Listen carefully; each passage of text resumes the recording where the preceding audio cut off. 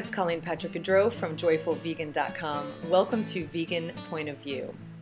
I've heard people say things like self-righteous pig, capitalist pig, fascist pig, liberal pig, fill in the blank pig, stupid pig, fat pig, filthy pig, greedy pig, sloppy pig, make a pig of myself, squeal like a stuck pig, bleed like a stuck pig, male chauvinist pig, road hog, make a silk purse out of a sow's ear, sweat like a pig to pig out, the pig police, pigsty, go whole hog, and hog-tie. Here's my point of view about pigs. Pigs get a pretty bad rap in our society. Aside from the denigrating language we use to talk about them, as I just demonstrated, we also use and exploit them in a variety of ways. As research tools, as food animals. In high school science classes, I remember where pig fetuses are used for dissection. And they come straight from the slaughter industry. As entertainment in something called hog baiting or hog dogging, a blood sport whereby a pig or boar is baited and then mauled by a dog for entertainment. As the quarry in hunts that take place for sport, for fun, or to fulfill some kind of personal quest, as in the case of Michael Pollan, who writes about killing a sow in his book, The Omnivore's Dilemma, because, quote, he wanted to see if he could do it.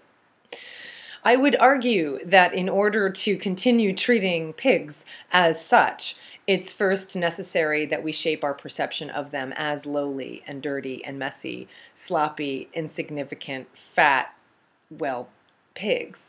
And yet pigs are actually the cleanest animals of all. My cats are pretty clean. I'm pretty clean. But pigs are incredibly clean. They're incredibly friendly, social, loyal, curious, sensitive, insightful animals. And they've been found to have the intelligence beyond that of an average 3-year-old human child. That's what scientists have declared. And beyond that of our beloved domestic dogs.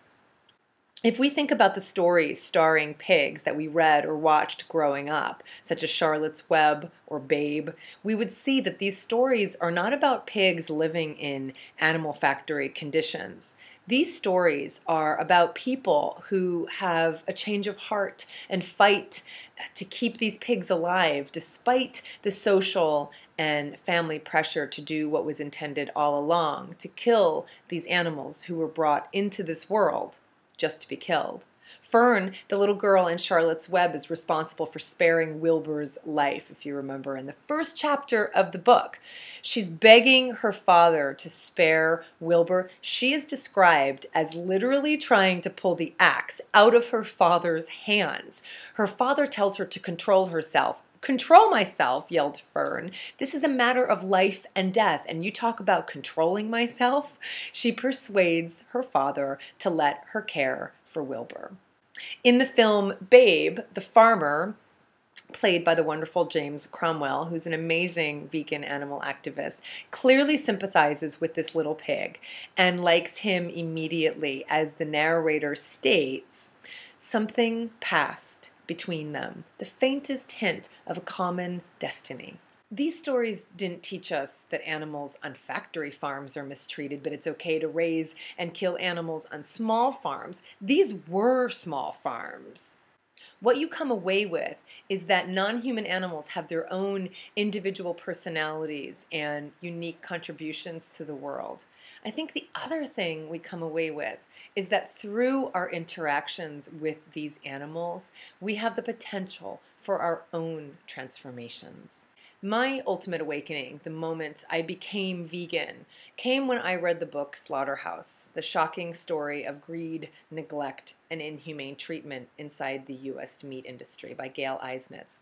In this book, investigative journalist Gail Eisnitz interviews workers at U.S. slaughterhouses, and what I read was so incredibly excruciating, but I continued to read because I felt like I owed it to these animals.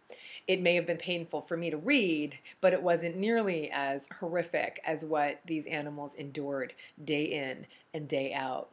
And I came to realize that no matter where a pig came from, no matter how an animal was treated, no matter how they were raised, no matter if she was being used for her eggs or milk or flesh, all of these animals were artificially brought into this world only to be killed. And each and every one of them was the victim of egregious preventable violence, and all of them fight to live. The other thing I noticed, and I may be wrong here, but there was something about slaughterhouse workers' treatment of pigs that was particularly disturbing. I mean, every species have obscene and perverted acts of cruelty perpetrated against them, but it almost seemed that it was consistently egregious against pigs. And I've often wondered if that isn't because the workers recognize the pig's intelligence and sensitivity, which makes them feel even worse about what they're doing. And so their response is to lash out even more. It's something I think about a lot. When I first read the workers' depictions in this book, I was physically ill. And even though I was already vegetarian, I compelled myself to bear witness so that I could share their stories with others. Shielding ourselves against painful knowledge doesn't make it go away. So I wanted to share with you just a few excerpts from this book, and I'll let you read them yourself.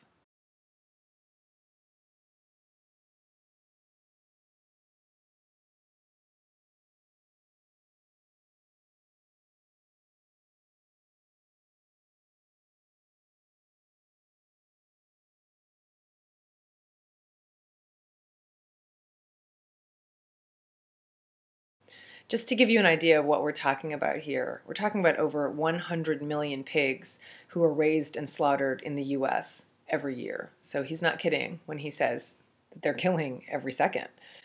I often wonder what characteristics non-human animals need in order for us to stop hurting them. Is it intelligence? If so, then we should be just as appalled at the idea of eating dogs or 3-year-old humans if intelligence is our measuring stick. Is it playfulness? Is it cleanliness? Is it the ability to create bonds in social systems? Is it the ability to possess maternal instincts? Is it the ability to suffer, to feel pain, to bleed? Pigs possess all of these characteristics in spades. So what will it take? What do animals need to do in order for us to leave them alone? What more could they do? Or is it up to them at all? Perhaps not. Perhaps it's up to us. In order to change our treatment of them, we need to change our perceptions of them. We need to change our notions of what we need to eat in order to survive and thrive. And pigs needn't be on that list. If we can't imagine these things that you just read being done to the animals with whom we share our lives, the familiar animals, the cats, the dogs, the rabbits, the horses, then we need to ask ourselves, what's the difference? To the animals, to the pigs, it's all the same.